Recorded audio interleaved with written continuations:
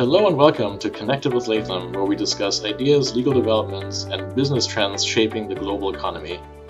This is the latest episode of the Latham & Watkins Drug Pricing Podcast, and I'm Chris Schott, a partner in the healthcare and life sciences practice in our Washington, D.C. office. I focus my practice on manufacturer compliance related to the Medicaid Drug Rebate Program, Medicare, and the 340B Drug Pricing Program. Joining me is Danny Machado, an associate in our Washington, D.C. office. Welcome, Danny. Thank you, Chris. Thanks for having me. Excited to be back. In each episode, we will focus on a specific drug pricing topic, and after discussing the substance, we will ask the question, which Olympic sport is it like? And we have the list of Olympic sports here to see which most resembles the topic in terms of strategy, complexity, or frankly, level of conflict. Danny, what is our topic for today? Our topic for today, Chris, is this policy focus on therapeutic class. Right. And there seems to be an ongoing conversation among stakeholders and policymakers around reimbursement and assessing value of a drug, not based on things like FDA approval or doing this separately for each drug, but frankly across FDA approvals and drugs, and looking instead at entire therapeutic classes. And so today we wanted to highlight two recent examples of this. The first is the report to Congress by the Medicare Payment Advisory Commission, known as MedPAC, and the second is the Inflation Reduction Act final negotiation guidance. So Danny, why don't you start us off and talk a little bit about the MedPAC report? Yeah, thank you, Chris. And so to level set a little bit, what is the MedPAC and what is this report and why is it important? What it is this independent congressional agency, and it was established to advise Congress on issues that affect the Medicare program. But in addition, what they do is that they provide information on access to care, quality of care, and any policy kind of issues that affect Medicare. Nothing in these reports is really binding, but they do indicate where the policy conversation is going. Recently, the MedPAC released a new report, and this report was released on June 15, 2023. And the title of the first chapter of this report, which is a very long report, is Addressing High Prices of Drugs Covered Under Medicare Part B. So the theme here is, well, Part B as in boy, drugs are just too expensive and the US government is paying too much for them. They spend some time citing some research. They talk about, okay, well, we see the price of drugs going up, not just absent a generic or biosimilar, but even when there are biosimilars out there. And so what they say is, okay, why don't we think about ways to influence prices? Medicare doesn't have statutory authority to pay for drugs in a way that promotes competition with other drugs that have similar therapeutic benefits or clinical benefits. So that seems to be the conversation that MedPAC is trying to foster here. Absolutely. So it seems like the suggestion there is moving away from the current ASP or average sales price based reimbursement that focuses on one billing code, and for single-source drugs, each one of these codes contains one drug, and instead to blur across the lines of different drugs and instead looking at having a reimbursement rate for drugs with similar health effects. I think that's the key phrase where they want to tie these things together based on health effects. So that is similar to what we're seeing in the Inflation Reduction Act final negotiation guidance, where one key aspect of the guidance is how will CMS come up with its initial offer? So to remind ourselves, the negotiation process under the Inflation Reduction Act will start with CMS making an initial offer to the manufacturers of selected drugs. And the final guidance that recently was issued addresses how CMS will come up with this initial offer. And frankly, to simplify it a little bit, what CMS seems to be doing is what happens in real estate by looking at comparables, right? If you have bought a house, then you know that the key service your realtor provides is looking at other houses in the neighborhood that are similar to the one you want to buy and finding out what are those prices. And those are the so-called comparables. Well, CMS is proposing or is stating that it will develop its initial offer by looking at therapeutic alternatives, other drugs that are clinically comparable to the selected drug, but that may be a brand name or a biologic, a generic drug, a biosimilar, and could even include off-label indications to treat a given indication.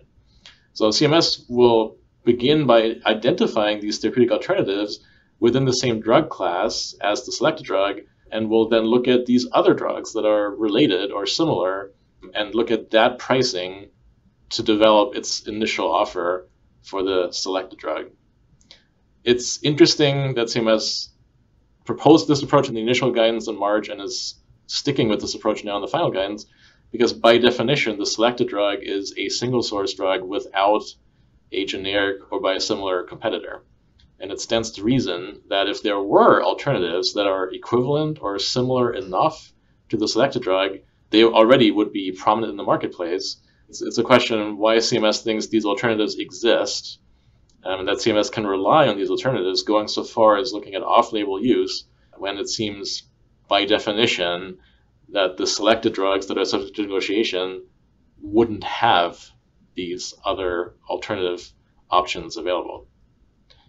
And you know what, Chris, like thinking back to the MedPAC report that we were talking about, some of the things that you're saying, you know, it's hitting the same theme. Obviously, CMS is an agency and MedPAC is coming from a different, probably, point of view, but the idea that you want to develop these reference groups, because when MedPAC suggests, okay, let's have one ASP-based payment for drugs that have similar health effects, we're going to have to think, what is a similar health effect to pay them similarly? And they give some suggestions. They say, well, what about drugs that have similar FDA-approved indications or even off-label use? You know, this is a conversation that is happening. If the off-label use is similar, then perhaps these drugs should be paid similarly, or products that work in a similar way. So this is certainly a theme that we're seeing not just at CMS, but also in MedPAC and certainly in Congress. Right. I think that makes this an issue that's worth tracking, especially you raised the important point of how would the reimbursement be set, right? So what we're seeing here is a move away from the historic free market-based approach that's been prevalent in the US for 30 years, where the government ties its outlay for drugs to market conditions as reflected in the price reporting that manufacturers have to send to CMS periodically. And we're moving away from that, certainly in the IRA, to a negotiation model where the government steps in and negotiates. And here, by proposing to cut across different drugs, similarly, it raises the question, if it's not ASP of each drug that sets the reimbursement rate, what would that reimbursement rate look like? How can there be a fair reimbursement if it cuts across these potentially divergent drugs? Right. And their suggestion, their recommendation is to set a sort of reference price based on volume-weighted ASP of drugs that are assigned to that reference group. But those drugs in that reference group may very well be quite different in terms of cost to bring to market. So that it might not be quite the best way to look at it. So I think that sums up our conversation for today and leads me to the question, what Olympic sport is it? I don't know, Danny, what do you think makes sense here? You know, I was giving a little thought to the different Olympic sports, Chris, and I think this one strikes me like sailing.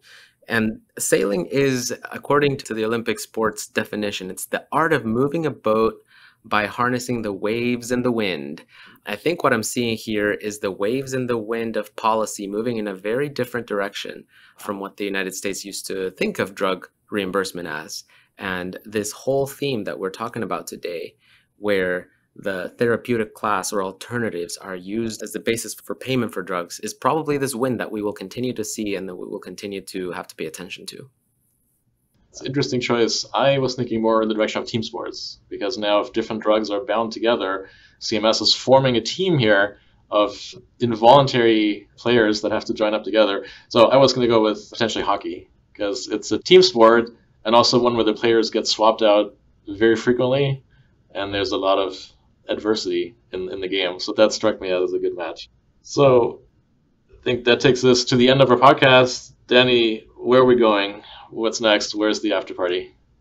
Chris, why don't we just go across the street? You know, our Washington, D.C. office, Latham, is in the Penn Quarter, and right across from us is this nice Italian place called Tosca. We've gone a couple times. I think I'm in the mood for some pasta. I don't know about you, Chris, but it sounds good to me.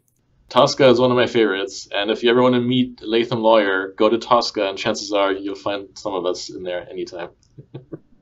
Thanks to Danny for joining me, and thank you to our listeners for checking out this latest episode of the Latham & Watkins Drug Pricing Podcast, which is part of our Connected with Latham series.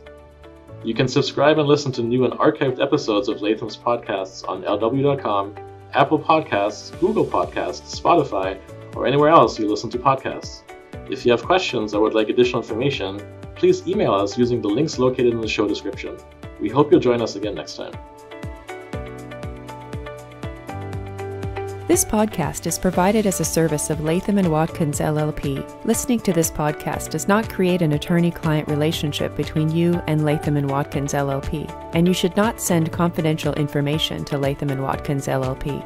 While we make every effort to assure that the content of this podcast is accurate, comprehensive, and current, we do not warrant or guarantee any of those things. And you may not rely on this podcast as a substitute for legal research and/or consulting a qualified attorney. Listening to this podcast is not a substitute for engaging a lawyer to advise you on your individual needs. Should you require legal advice on the issues covered in this podcast, please consult a qualified attorney. Under New York's Code of Professional Responsibility, portions of this communication contain attorney advertising. Prior results do not guarantee a similar outcome.